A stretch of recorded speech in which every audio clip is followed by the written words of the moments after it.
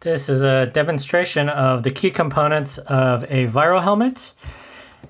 This is the fan, this is the bacterial viral filter, some cables to connect it to a USB port. USB power is very convenient. Plugging it in, you see the fan turns on. Using this sort of little mask, you can sort of see that it's blowing, okay, or the little string. You can sort of see the string blowing. So air is coming in through here that could be contaminated, going into that bacterial viral filter, and coming out of this port is clean air. To help demonstrate, I'm going to use this nebulizer, which generates some smoke. And now you can see.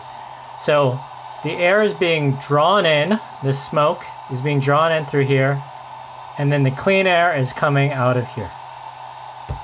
And that's it. This component filters 99.9% or more of bacteria and viruses. Way more than an N95 or other masks. It's hospital grade, and it's great.